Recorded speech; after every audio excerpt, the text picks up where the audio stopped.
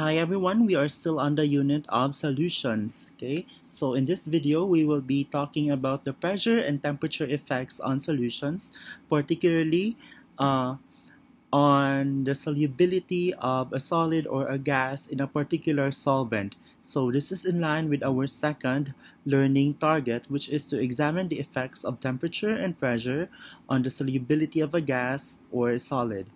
So solubility is affected by two factors. First one is temperature. The second one is pressure.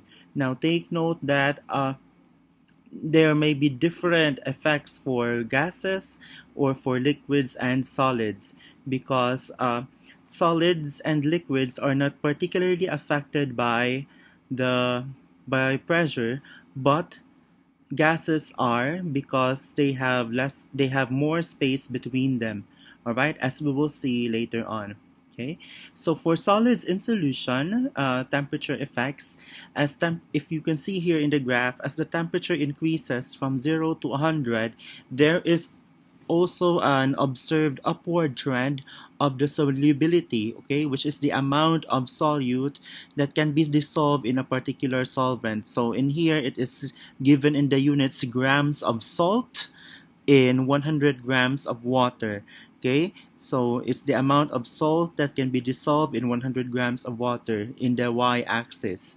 Okay, and in the x-axis we have the temperature, which is our independent variable. So what this graph is trying to tell us is that as temperature increases, so does the amount of salt that can be dissolved in a particular solvent. Alright, so for you can see general trends for lead nitrate or for calcium chloride. So there is really an upward or even an exponential trend in terms of the solubility. Okay, so the higher the temperature, the greater the solubility, because as temperature increases, molecules move faster and cause dissolution to occur faster. Okay, so the more collisions there will be for the solute and the solvent particles, then the more soluble your salt or the solute becomes.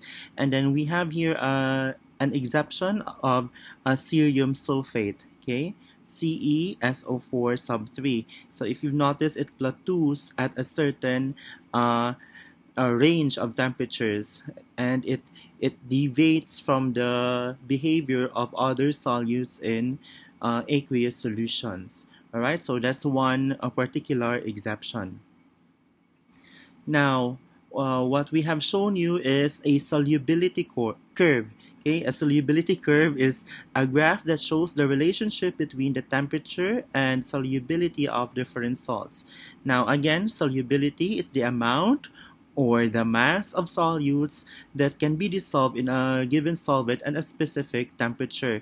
So when you talk about solubility, that means you also have to specify the temperature. So for example, when you take potassium nitrate, KNO3, represented by the green curve here, so we say that at its solubility is 30 grams of 30 grams of potassium nitrate can be dissolved in 100 grams of water at 20 degrees Celsius. All right, so 30 grams, okay, 30 grams of potassium nitrate can be dissolved in 100 grams of water at 20 degrees Celsius. Okay, another example. Let's see if we can find a close one to one's value here. Here, KCl, represented by the blue line. KCl, so at 70 degrees Celsius, just look at the where it falls in the x-axis. So at 70 degrees Celsius, the solubility of KCl is more or less 48, okay, 48 grams KCl in 100 grams of water. All right, so that's how you read the solubility curve. And we can do the same for the rest. So we look at how much can be dissolved at a particular temperature. right? So that is solubility. Now, for gases in solution, the solubility of gases in water increases with increasing mass. And that is because larger molecules have stronger dispersion forces. If you try to recall your IMF, okay, so London dispersion forces uh, are stronger if you have a larger molecule because there is a lot of instantaneous dipoles created with larger electron clouds. All right, so for example, here nitrogen gas solubility is given in terms of the molarity. Okay, in here it's given in molarity. We will be talking about expressing concentrations later on. All right, but if you've noticed, as the atoms get larger from N2 to Kr, so does the solubility. Now, solubility of liquids and solids do not change appreciably with pressure. However, the solubility of a gas in a liquid is directly proportional to its pressure. Okay, so as represented by the pictures here. So the more gas particles will be incorporated once there is lesser space and more frequent collisions between the gas solutes and the uh, water solvents. Okay, and then we can actually express this in terms of Henry's law, which relates the solubility of a gas to its partial pressure. So when you say partial pressure, that is the pressure of a gas as if it were alone in a system. All right. So in here we have Sg, which is the solubility of the gas, is equal to K, which is our constant, Henry's constant or Henry's law constant, and then which is specific for a particular gas solute and a liquid solvent pairing. All right, and then Pg is the partial pressure of the gas above the liquid. Okay, so there is a direct relationship between the solubility of a gas and the pressure of the gas above the liquid, or the partial pressure. So the higher the pressure, the more molecules of gas are close to the solvent, and the greater the chances of gas molecules striking the surface and entering the solution. Okay, so here are the implications. The higher the pressure, the greater the solubility. This is in terms of the pressure of the gas above the solution. And the lower the pressure, the fewer molecules of gas are close to the solvent, and therefore the solubility of the gas will also be lower. So, what's the effect on this for actual systems? So, you might have noticed about carbonated beverages, so Coke, other sodas, for example.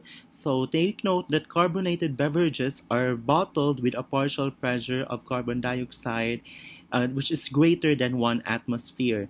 Now, this 1 atmosphere is the pressure that we feel from the air around us. Okay, and so at sea level, we experience 1 atmosphere. Now, what is inside bottled um, beverages or carbonated beverages is that a carbon dioxide was placed into the system, okay, was forced into the system using a pressure of greater than 1 atm. And so that as the bottle is opened, the partial pressure of carbon dioxide decreases. Okay, so if you open the bottle, you might have noticed the bubbling or the fizzing. So that is because the partial pressure of carbon dioxide decreases, the gases escape from the liquid solution or from the liquid solvent, and they escape into the air. Okay, bubbles escape from the solution. All right. And so, in terms of temperature, also, you might have noticed here in the solubility curve for gases, the higher the temperature, the lower the solubility. Okay, and that's why we want Coke to be really cold, okay, or to be almost frozen, so that we can feel the tangible feeling, okay, once gases are escaping. Okay, so if it's warm, okay, it tastes quite different, and that is because probably the carbon dioxide gases have already escaped. All right, so that's the effect of temperature in gas solutions. The higher the temperature, the lower the solubility of the gases. Okay, so as mentioned, carbonated soft drinks are more bubbly if they are stored in the refrigerator. And in terms of, for example, marine systems, okay, there must be oxygen present in the water for marine life to thrive. So if there is warmer temperature, for example, in the lake, then there will be less oxygen that will be dissolved. All right, so warm lakes have less O2 dissolved in them than cool lakes. So those are the effects of temperature and pressure on the solubility of liquids, gases, or solids.